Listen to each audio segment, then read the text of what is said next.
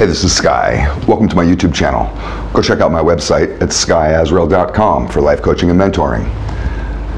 I can finally hear again. I wasn't talking about it to you guys, you don't know what I'm referring to, but I haven't been able to hear. I've been 80%, I had an 80% hearing loss in both my ears for the last 5 days. I haven't been able to hear much at all. Very little. It was due to earwax buildup. So I went to the doctor, they sent me to a specialist. I went to the specialist this morning and they fucking put this tube inside my ear. They did one side, then they did the other, and then they suck out all the earwax. And oh man, it's a strange experience. It really is weird, but they got a bunch of nasty shit out. Oh my God. My ears are clear. I can hear way too well now. I can hear the fucking fleas crawling on the dog's nuts in the next fucking yard over. I can hear everything. I'm not sure if I like it. I enjoyed being deaf a little bit. Sure made sleeping nice.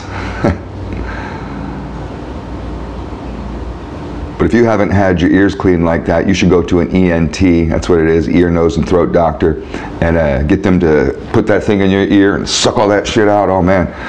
I'm gonna go back once every 6 months. So that's gonna be my regular thing. Once every 6 months, I'm gonna go back and just get my ears fucking sucked. They're gonna just suck my ears all out. It's a weird, weird experience. I mean, it kind of feels like a violation, but you have to let them do it. Let's get into the topic. Talk about baboons. I was listening to a Jordan Peterson talk just the other day about baboons. He was interviewing, I forget his name, but it was just, I had seen him before, somebody I recognized, but he's an animal biologist and he studies baboons, or he did. He studied them for 30 years. Baboons are weird. Baboons are disgusting. I've been to Africa. I spent about 8 weeks or so, 2 months on safari in Tanzania, living in tents, hanging out with animals all day. And we've seen baboons on our first, it wasn't our first day, it may have been our first day, driving into the game park at the Ngorongoro crater, which is a fascinating place. It's an actual crater, but it's a lush landscape. It's a really cool place. And we camped out in the crater for a couple weeks, but you got to drive this little road into it. Sometimes you have to stop to let other cars go by as they're coming out. As we stopped to let a line of cars go by, a fucking baboon jumped up on top of our Range Rover. We had a Range Rover. Baboon jumps right up on top of it. And baboons are big. These fucking things are big. I mean, they probably come up to your, maybe a little bit past your knees, if you're tall like me, but they're heavy. A baboon will fuck you up. You don't want to fight no baboon. Those things will fuck you up. And they got big teeth and like a snout like a dog. You've seen them. And this thing's sitting right on top of our hood, right there.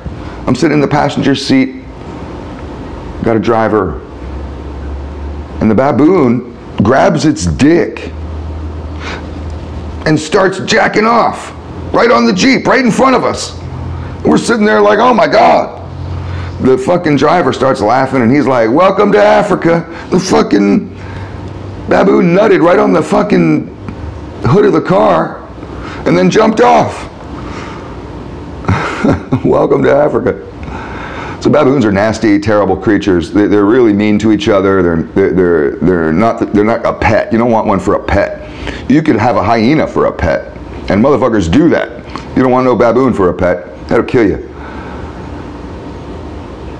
And baboons are very similar to humans in the fact that they have no real predators. Of course, they can be killed by a larger, stronger animal, but they rarely ever do. So they have no actual real predator that's hunting them. They're not looking over their shoulder like a lot of the other animals out in the African plains or in the bush.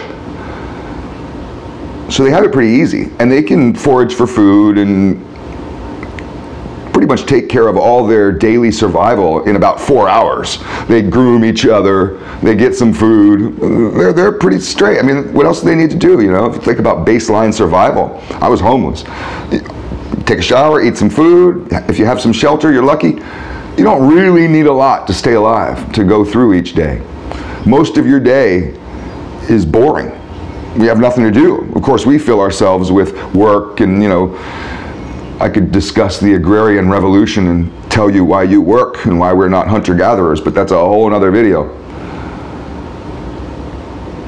Nonetheless, we're very similar to these creatures in this respect that we have a lot of free time on our hands, and we spend that free time. Baboons spend their free time, so they only have to, baboons only spend 4 hours a day surviving. We may spend a little bit longer, but they spend the vast majority of the hours during the day socializing with each other,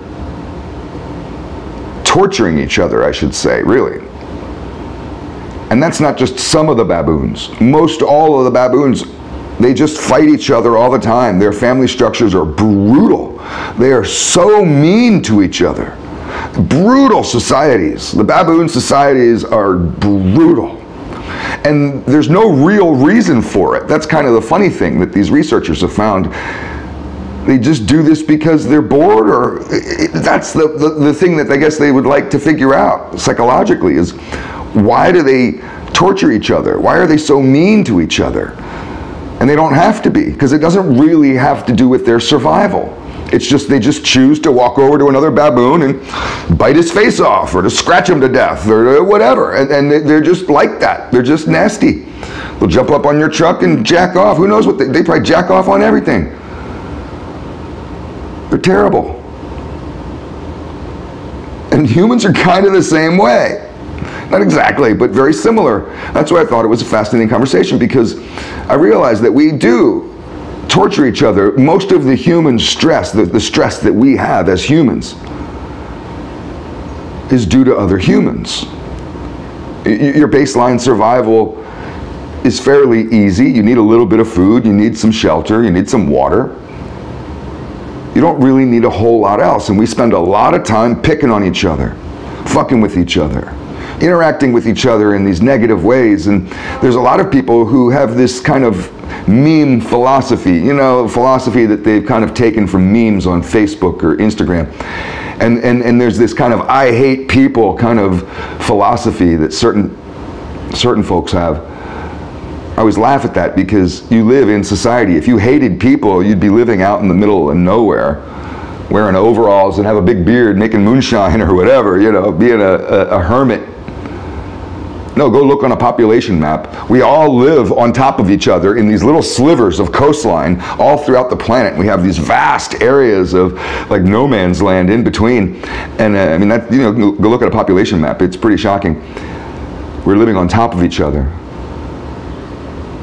And then we hate each other. And we spend so much of our time with negative interactions and a negative mindset towards our fellow man. If you see somebody like the Dalai Lama, I could reference Jesus and other people, but the Dalai Lama is still alive. There's a reference that's real, that we can, you know, you can go watch videos of him. He's a real happy guy, because he's kind of has this enlightenment thing going on. At least that's what he promotes. I should make a video about the Dalai Lama being a CIA agent. You didn't know that? But we're not going to get into that in this video.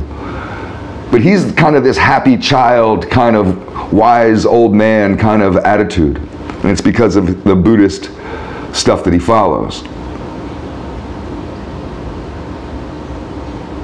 Those types of people are absolutely rare, and they're weirdos when we run across them. Have you ever run across somebody who was real happy? One of these Ned Flanders types? You know, howdily doodly neighbor, you know, like on The Simpsons. People like that are weird. Why are you so fucking happy, motherfucker? So we pick on each other. We make our lives miserable, and we make each other's lives miserable. So I think it's worth just noting one thing that they pointed out in the study of the baboons, which I thought was interesting also, just to continue with it, and we'll end off here. But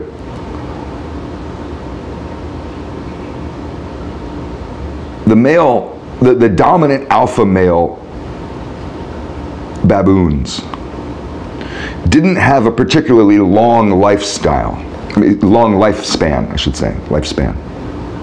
So they didn't live really long. But they play a necessary role in the societies, particularly when it comes time to war against another group, which happens often, because remember, I told you, these guys are total dicks. They're jerks. So they're always fighting each other and other groups. And then they often fight, they may have to send the most alpha males in one group may have to do a sneak attack on another group just because they want to steal some food. And this happens often. And they're notorious thieves. They may not need the food. It may not necessarily be a survival issue. We're going to starve without this. No, they're just jerks. So the dominant alpha males live a particularly dangerous lifestyle, and they're bigger. There's a noticeable difference between an alpha male and a beta male. Kind of with humans also. The alpha males have more of a proclivity for war. They'll pop off real quick, bite your face off real quick, man. They snap quick. But they die quicker. But they're necessary. Because without them, the group may not really survive well, particularly if they're being attacked by another group. And we find this in our human civilization as well, with humans, that we have these alpha males that are particularly warlike. At least you get a big tough guy with big shoulders and a big chest and he works out.